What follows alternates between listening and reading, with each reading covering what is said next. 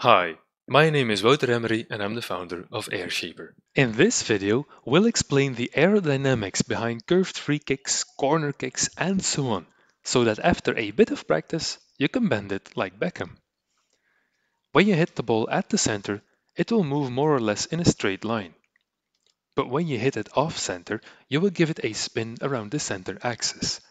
This spin has a dramatic impact on the flow around it. At one side, the surface is spinning against the airflow, so the relative velocity between the surface and the air is increased. This slows down the air and also moves the separation point upstream. At the other side, the surface is spinning in the same direction as the airflow, reducing the relative velocity and friction. This reduces boundary layer buildup and moves the separation point further downstream. It also increases the local velocity of the air. To understand why this generates a lateral force, there are two interlinked ways of looking at this.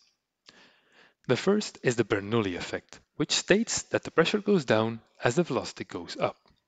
So at the forward spinning side, velocity goes down and pressure goes up.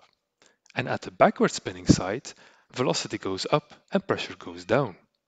This net difference in pressure is what pushes the ball sideways.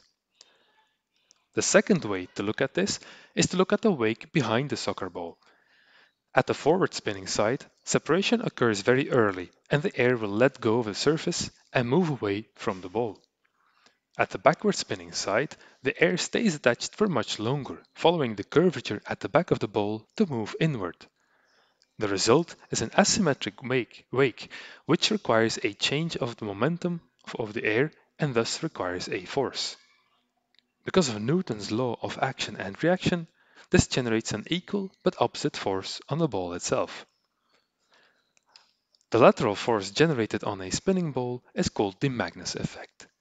The higher the rotational speed, the more pronounced the effect and the bigger the surprise for the other team and its goalkeeper.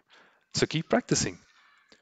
Thanks a lot for watching. I hope you liked this video. If you did, please hit the like button and subscribe to our channel and stay tuned for more. Thanks for watching. See you soon. Bye bye.